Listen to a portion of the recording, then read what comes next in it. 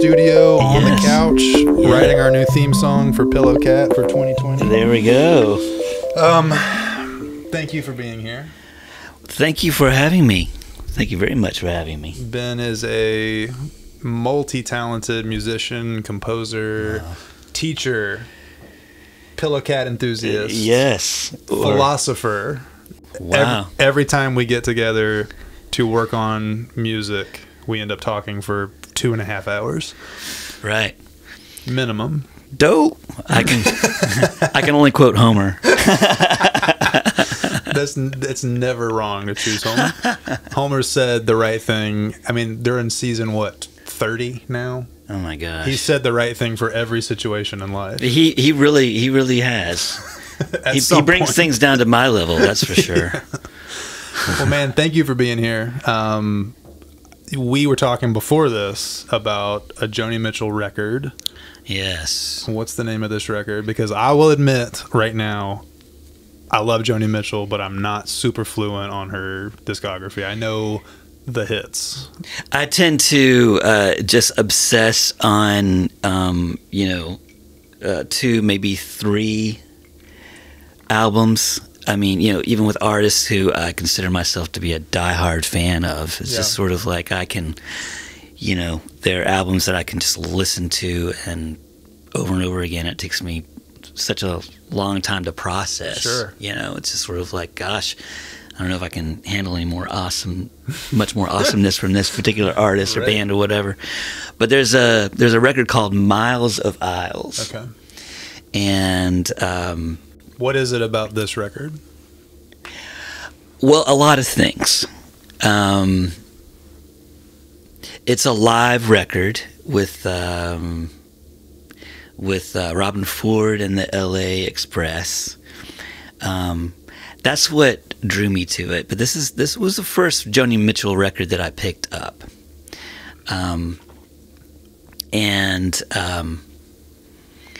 You can hear the audience, saying certain things in between songs.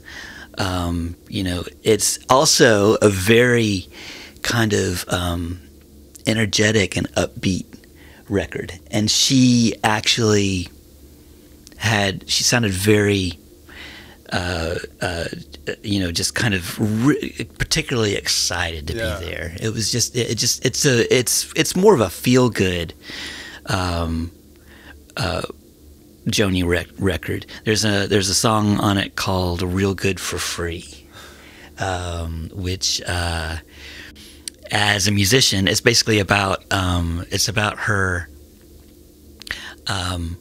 walking down the street with her entourage after a show, and how she has 6 gentlemen, escorting her everywhere she goes, and she gets in a limousine and everything, and they go downtown, and she hears the sound of a clarinet. Yeah. And it's just this kid just playing these beautiful lines, and and so she wanted to go and lay down some harmony. That's actually that line is mentioned in, I think, in one of the verses, but she was just too busy being a rich and famous musician. Yeah.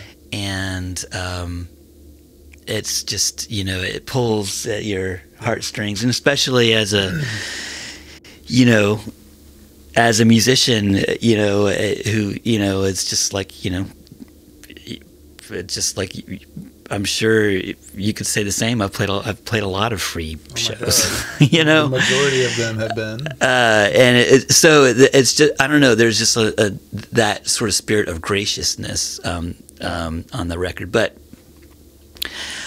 one of the most interesting moments on the record is when she's going from one instrument to another. I think she might have been doing something like I don't know, Last Time I Saw Richard or something like that on piano. Yeah. And then she picks up an acoustic guitar. Of course, you're imagining her do this because there's an awkward silence.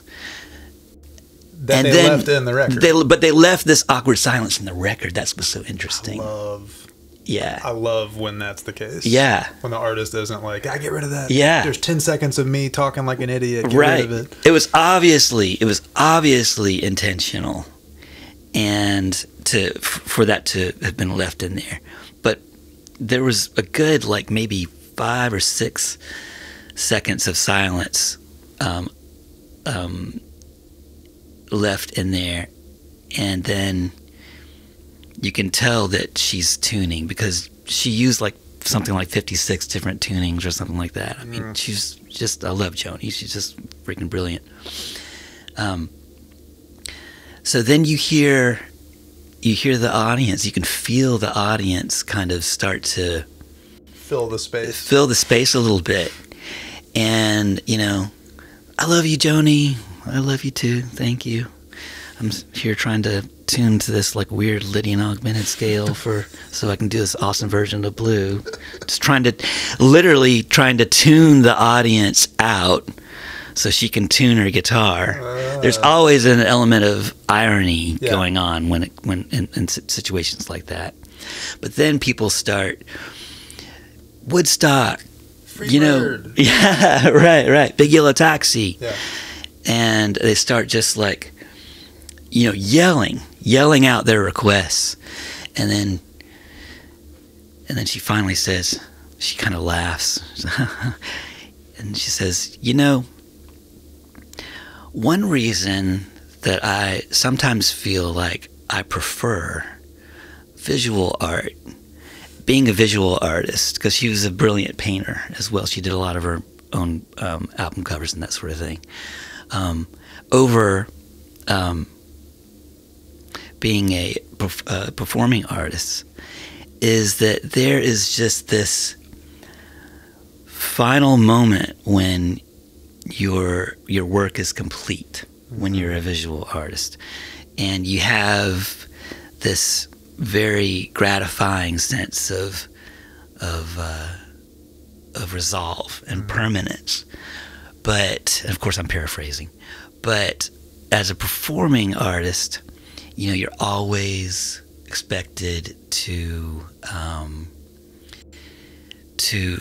regenerate, re-deliver the same work over and over and over again. That comes with a great responsibility, And then she was like, and it's like, no one ever looked up at Van Gogh and said, "Hey, can you paint Starry Night again, man?" You did it 80 other days in New York, and you did it in California. Right. I saw you do Starry Night for an encore. Man, I saw you paint Starry Night in the Cow Palace in San Francisco. God, it was so awesome. I want that. I want that future. Yeah, I do too. Do you remember that time you painted Starry Night at the Hollywood Bowl? Yeah. Right. Yeah. So, anyway, that came to me. There's a lot in that, probably a lot more than I'm even getting from it. But I just thought I'd share that story. I love that, man. I love that she left it in there also. Yeah. That to me, of course she did. She's always been an artist who kind of stays in the uncomfortable, right? Exactly. Her lyrics, her songwriting, even her bigger hits, they have this element of almost meditative. You can't just casually listen. You don't casually listen to Joni Mitchell. Right. There's an element of almost Arrested Development when you're listening to a song. And I love that she left that uncut. I love that she let the audience have their time. And she didn't run away from that. That's right. That's the thing I love the most about that story. Yeah, man. It's strange also because we live, you and I in particular, most of what I do is recorded now almost everything I Yeah. do. I'm not doing a lot of performance. Right. Whereas that was, for her, it was both. It was record the record and then go promote that record for the next year. Yeah. In 180 days of live shows or whatever ungodly schedule you had. Yeah. It's strange to have to operate in both. Like Right. be in the moment in the studio and create a standalone piece of art, and then Right. go and regurgitate it to everybody across the U.S. if you're lucky enough to be able to. Yes. And how do you?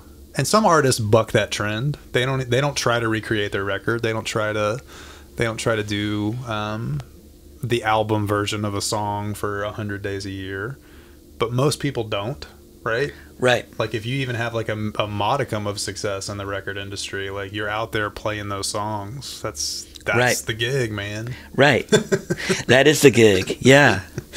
And, there is something to be said for, I mean, it's nice to have another opportunity to get something right, and that sort of thing, and there is something to be said for having that particular challenge and, and also just like embracing the imperfections that might kind of give a performance a particular type of character. Sure. But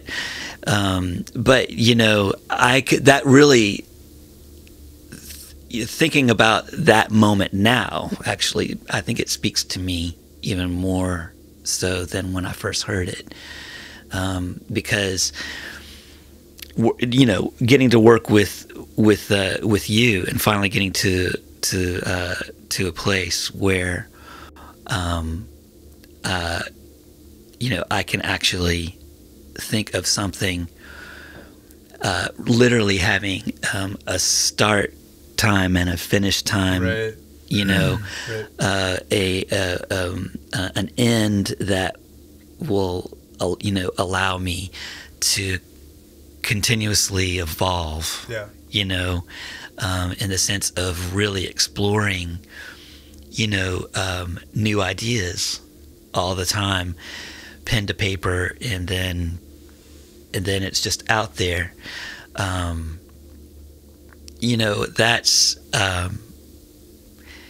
That's really gratifying. It's the perfect drug.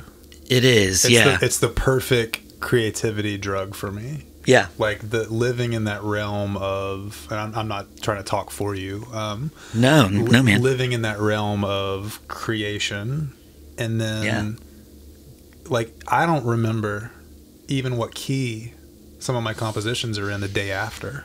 Right. Because it wasn't in that moment, and you don't need. There's not a need for that. I don't need to recall the idea again. Right. It's there. I don't have to live in a world where I have to prepare it for an audience or prepare to perform it or very often. And yeah, man, it's great. Oh gosh, it's great. It's the best. And I mean, I wish that I would have discovered this years, the true joy, of actually working, with other talented composers like yourself, and producers like yourself, and I would always, I'm particularly terrible at remembering things, and really my whole experience as a musician has just been sitting, it's always been just about storytelling. Yeah. And gosh, I still struggle with remembering repertoire, remembering my own songs, remembering jazz standards and that sort of thing. I want to ask you about that because the reason I love working with you is that you have such a wealth of experience that I don't have. Like, we come from different places. Likewise, man. Yeah. And so speaking specifically about like performing in groups and performing jazz, and let's say we're playing standards, right? It's the holiday season, so I imagine you've played a gig or two that are a lot of Christmas standards or a lot of jazz standards that you're playing. Your approach to a small ensemble if you're going to play a gig and it's an hour and a half or whatever it is, and it's going to be a mix of standards or people calling tunes in the group, how are you mentally preparing for that? Or are you mentally preparing for that Not nearly. After doing it as long as you've done? Well, that's nice of you to say. Not probably still not enough. In fact, I'm just now really starting to, embrace and appreciate preparation. Yeah. I used to. I've been in lots of situations, and really, you could almost sum up like a pretty big chunk of my life as a musician is just having to come up with it on the fly. Yeah. Kind of having to kind of keep your ears really sharp and literally fake it until you make it, and fake it and hope for the best, and find the true art in faking it. Yeah. Just it becomes a very sort of unconscious kind of like process and skills that you develop. Yeah.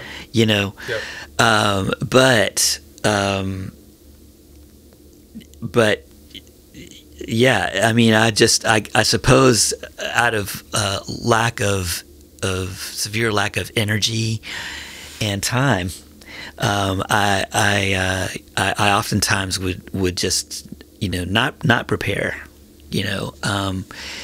When I first started playing solo gigs, for example, just to make a little extra money, when I was in college, in restaurants and that sort of thing.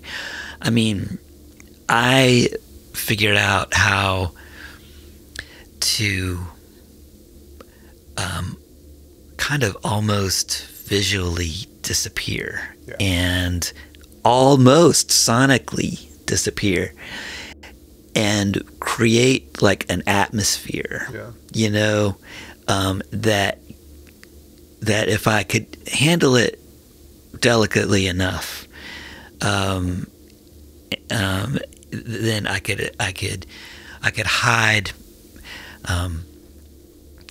I could hide my flaws. I could hide my musical flaws. I could hide my right. I could hide my lack of repertoire. I just learned how to kind of improvise my way in and out of things, for better or for worse.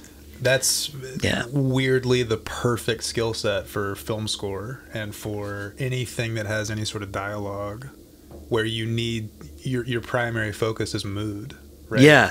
Your mood and texture and support of what's happening, but not the spotlight on what's happening. Yes. That's interesting. I've kind of done the same thing. Yeah, man. As a drummer, for most of my musical career, you're almost always not the spotlight. So it's easier to get away with not having to be at the top of your game. Yeah. Not to say that I wasn't a lot of times, but not having that focus be on you. It's on the lead singer, it's on the guitarist, it's on whatever else. Yeah. That's interesting. Yeah, man.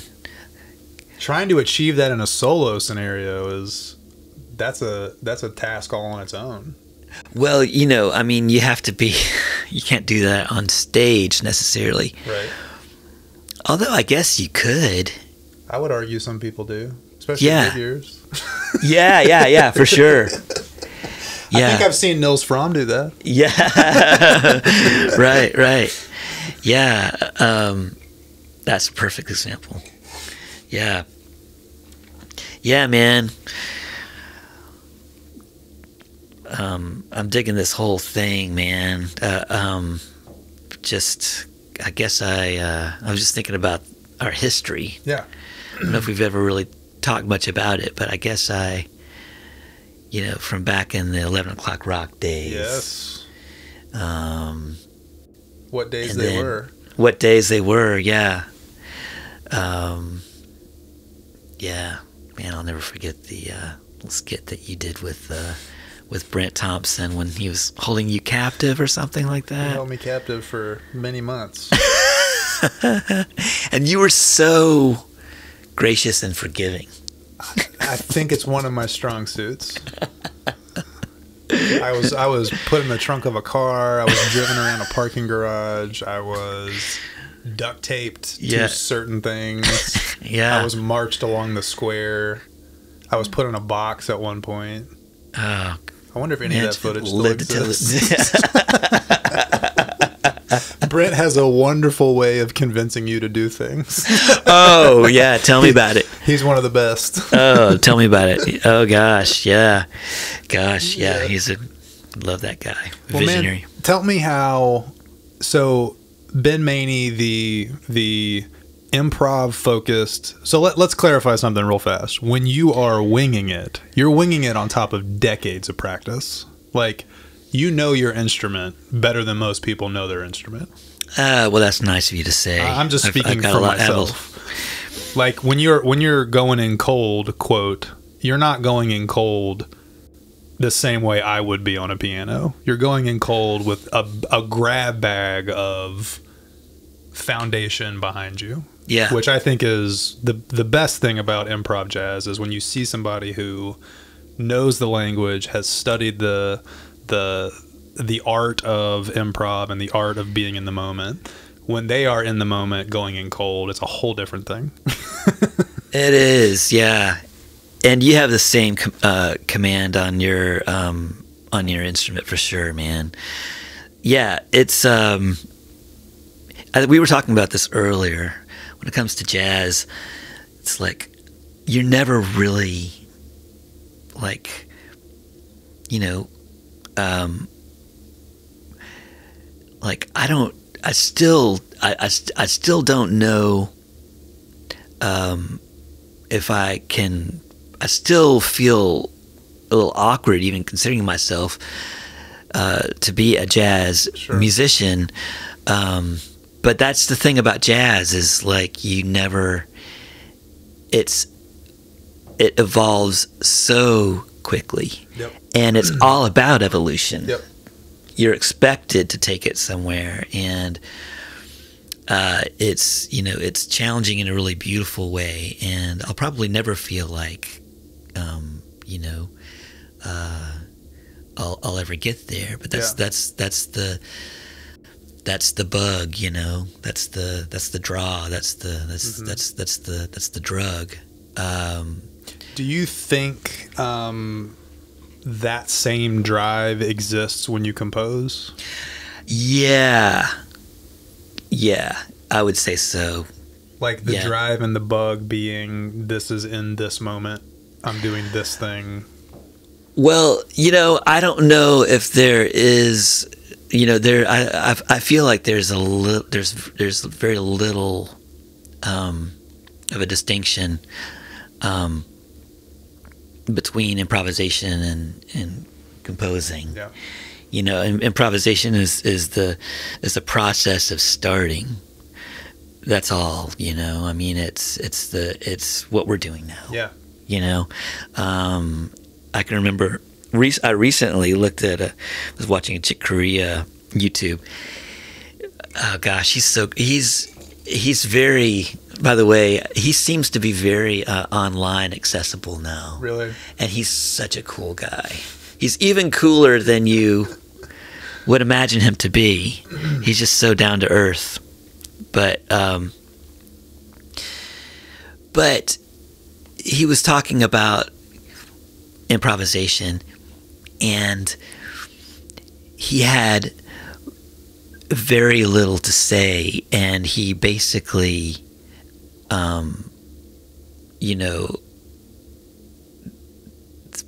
was just kind of saying that's the whole point.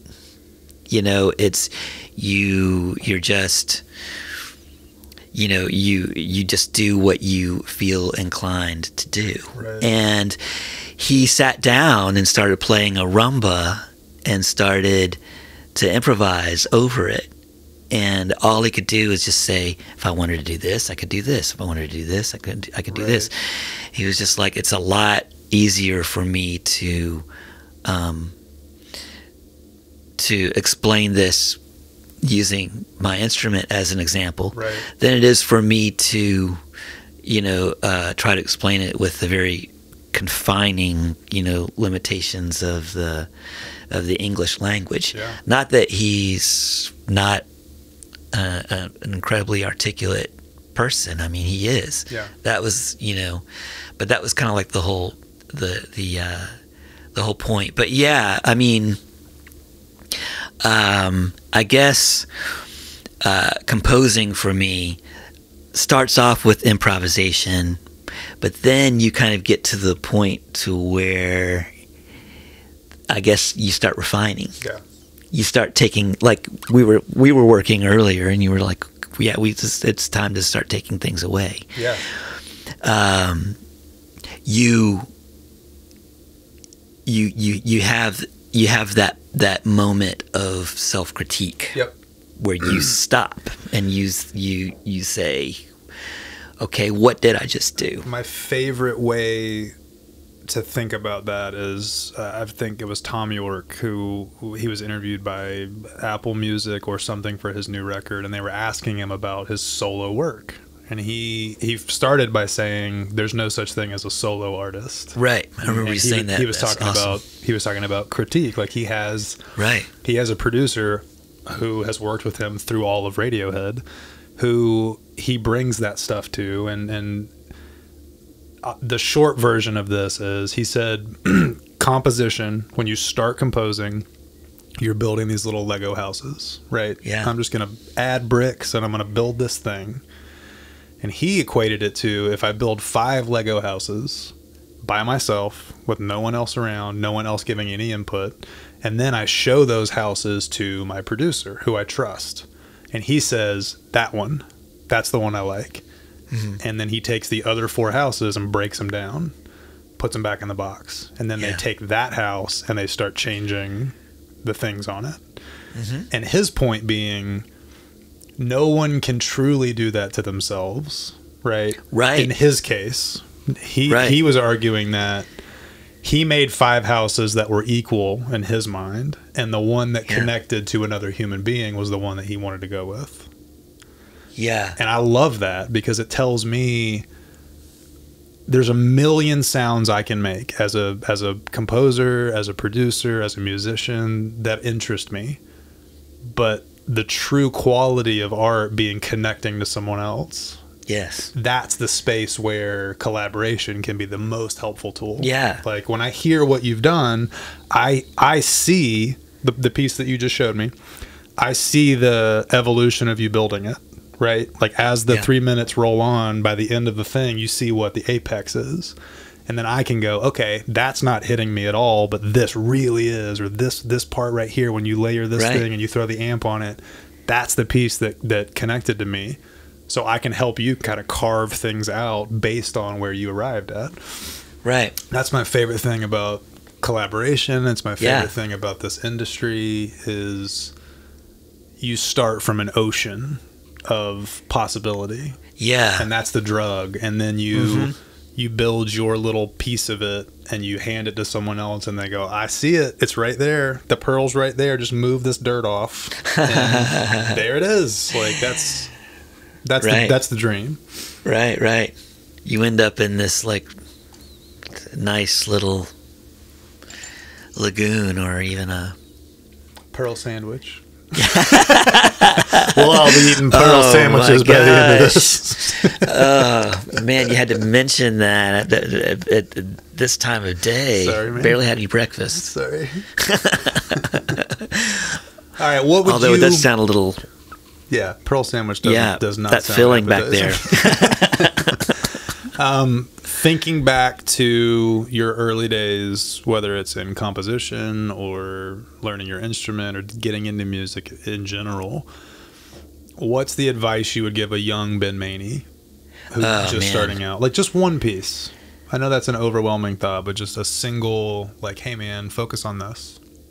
Oh yeah. Gosh, that's such a great question. and as a teacher, I feel like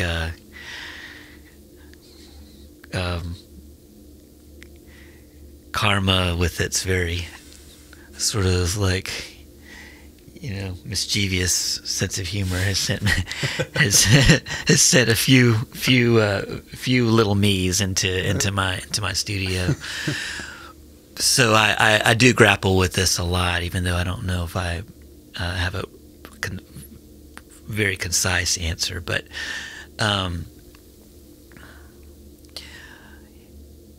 I would say the most important thing is to, I mean, it sounds cheesy and cliche, but just, be confident about what you feel compelled to do with your art. And it's important to as Jaco Pastorius said, to just play as much as you can, and with as many people as you can, right. And as many styles as you can, but I feel like I was pretty good at going along. I think that what I struggled with was having those moments with just me and the piano when things would start to come out and I felt a certain connection to things that I was doing, and I would never do anything with it. Yep. And it would just disappear into the ether, because I didn't believe enough in myself, honestly, and as a result, in what I was doing, to think that it would ever connect with anyone. And it's sad, and honestly,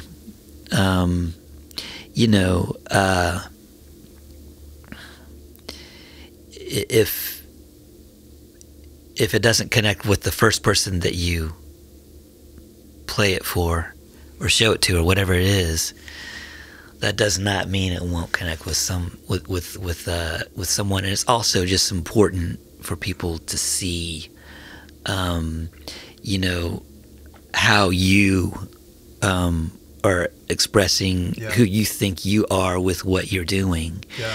And if you continue to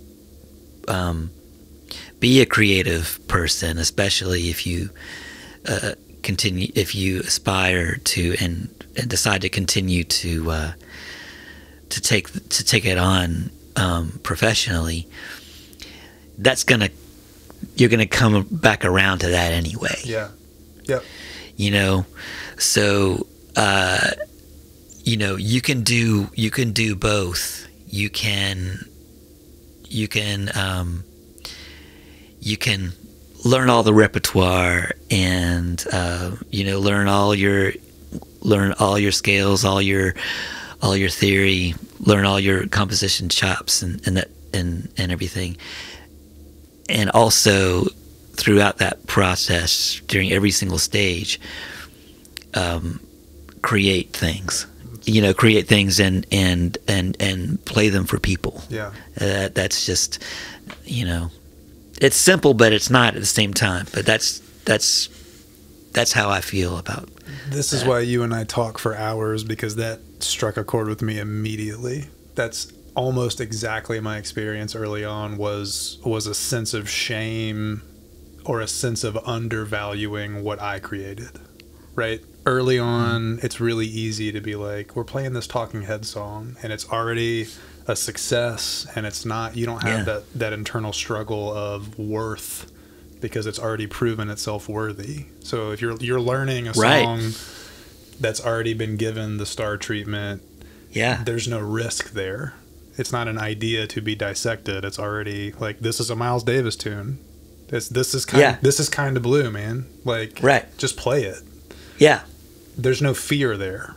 Right, But right, if exactly. If it's a Ben Maney tune and the band's learning it, there's a lot of layers of like self-doubt and value, and are these guys enjoying it? Do they want to change the chorus? Do they want to change the bridge? Like there's a lot of like self-reflection that happens, and when you're an early artist, that can be overwhelming. The pressure to like be good at what you do and be one of the guys and be one of the tribe can scare you into submission a lot of times. Yeah, for sure. I remember learning these skills in my bedroom.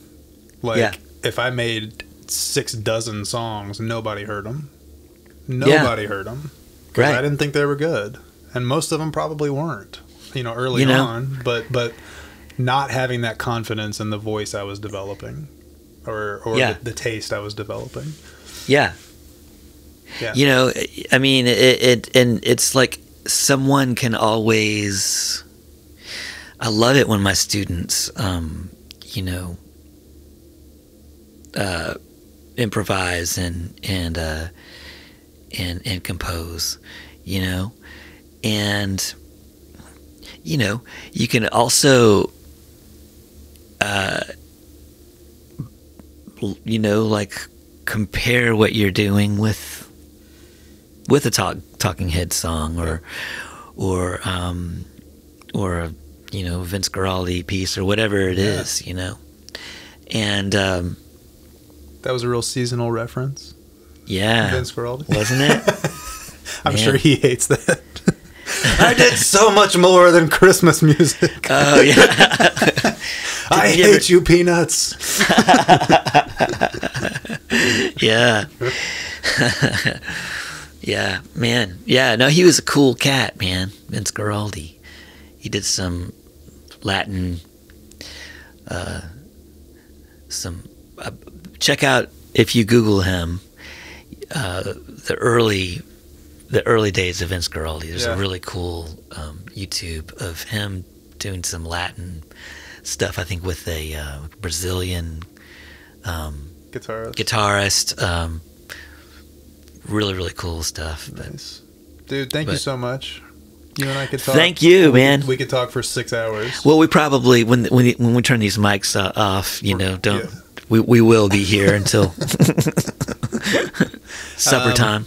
Happy holidays. Happy holidays to you, man. I'll see you before holidays. And happy holidays to MIA. If I'm a pillow, I'm a very kitty pillow. If I'm a kitty, I'm a very pillowy kitty. Will Wright was on here, and he said that because of the stony, like the very intense gaze of the cat, he named it Hello Darkness. Hello, I like that. I'm getting exactly. It's not purring. It's not purring. I don't think Pillow Cat is That's ever. Me. That's me you hear. If you hear purring, that's coming from me. He's never purred. Thank you, dude. Thank you.